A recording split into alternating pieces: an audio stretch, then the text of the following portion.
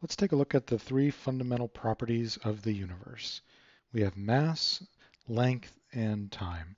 And what we can do with these three properties is construct them in these unique mathematical ways and equations to be able to describe the world. So pretty much everything you're going to see can be boiled down into some combination of these three fundamental ingredients. I've created a simple table for each property, mass, length, and time.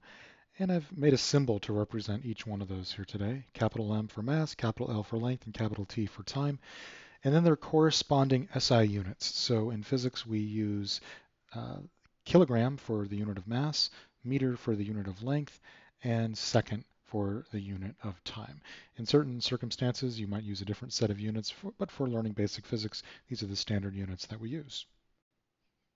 Now, what I'd like you to do right now is think, how could you take two of these properties of the universe and construct what we call speed? So you have this sense of what speed is in your everyday life. How could we construct that quantity from two of these fundamental properties? And be specific, you should have some type of mathematical expression that represents this. But I'm going to show you a notational way that might be a little different than you've seen before for typically how we write this type of construction of some quantity in the real world, like speed, that you might not have seen before. Okay, so go ahead and pause the video and see if you can construct now speed. All right, so hopefully you got it. It's pretty easy. Some familiar examples you might have thought of would be miles per hour or meters per second.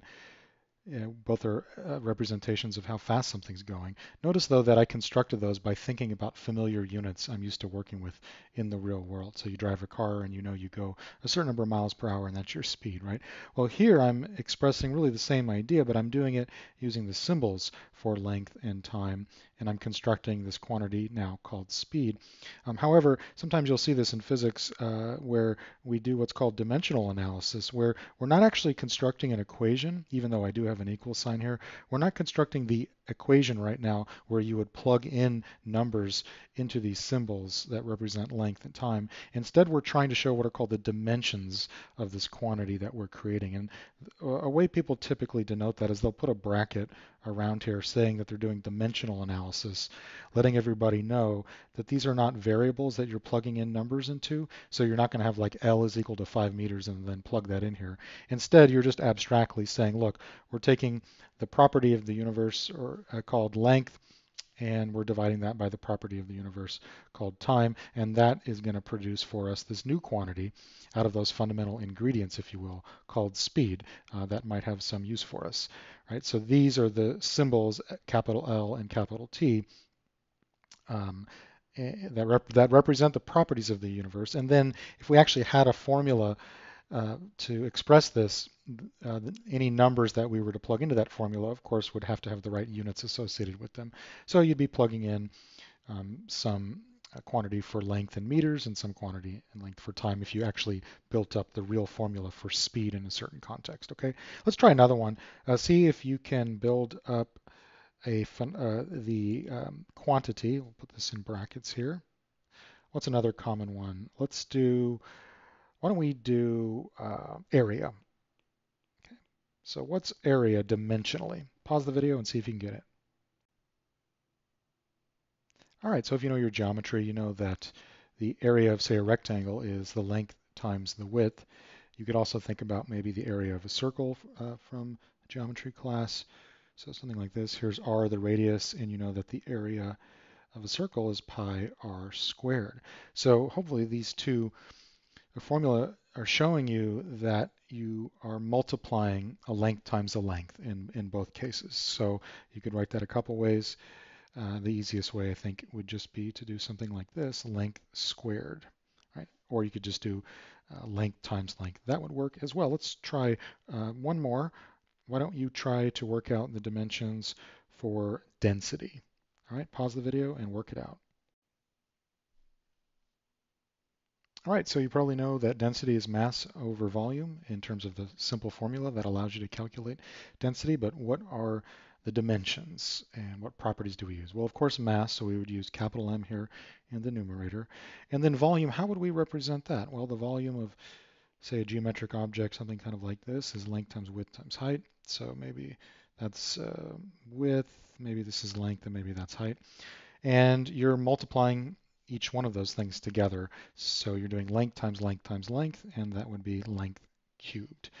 You maybe also know that if you have a sphere that has a certain radius associated with it, the volume of the sphere is 4/3 pi r cubed. So you're seeing that cubing right here, a length times a length times a length show up. So these are now the dimensions of density.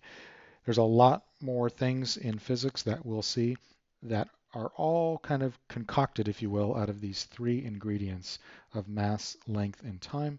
And we can learn them a lot just thinking dimensionally about certain parameters. Now, before we end this video, I do want to point out, just to make it crystal clear, that you know what you're looking at in terms of the difference between what we just in general call dimensions versus units. So for that density parameter, the dimensions or the dimensional analysis we just did was the property of mass divided by the property of length cubed.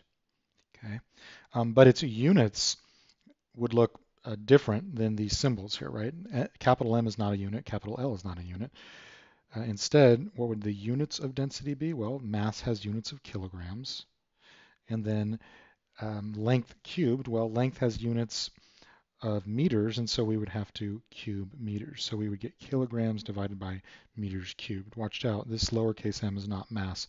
Often that can get confused when you're working with this for the first time.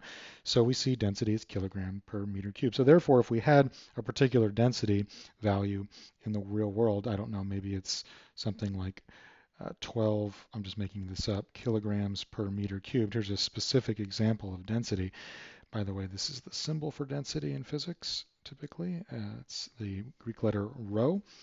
Density is equal to 12 kilograms per meter cubed. There's a specific value now that could go into some equation if we had it in an equation. All right, so just watch out for those notational differences between dimensions and units. And then the other idea, just to leave you with here to end this video, is showing you a really very important construction out of these units. That's one of the most fundamental principles in all of science. So I'll give that to you now and I'll have you guess at what it is. Okay, this one's really cool. So just like a chef uses ingredients to make some great dish, I'm going to take my three basic ingredients here and make something incredible. So let's take first mass. We'll multiply that by the length times length, or length squared. And then we'll divide that by something that just seems totally crazy, and that is time squared. Mass times the square of length divided by the square of time. I can't even conceptualize what it means to square time.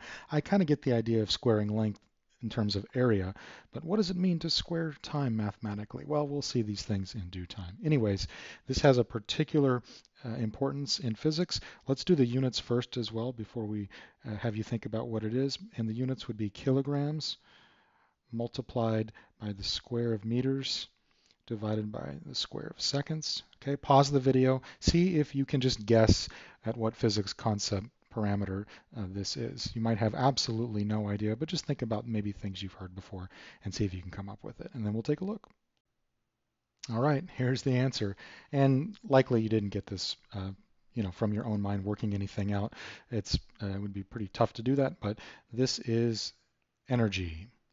So somehow this word you've heard before, maybe in other classes or in the world, energy, that has very specific meaning in physics, and it turns out to be this combination of fundamental properties.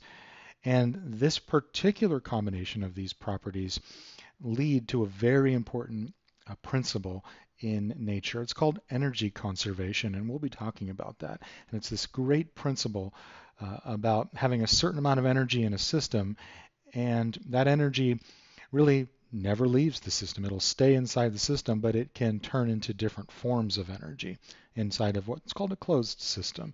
It's the law of conservation of energy. And it's such a great principle that helps us analyze complex systems in the world that I kind of wanted to point it out here to you today in one of our first videos. All right, so there you have it, the three fundamental properties of the universe: mass, length, and time, and how we as humans can use these ideas to construct more complex expressions and concepts that we can then further use as building blocks to understand our world. And we'll be doing that all year here in physics. All right, take care. See you in the next video.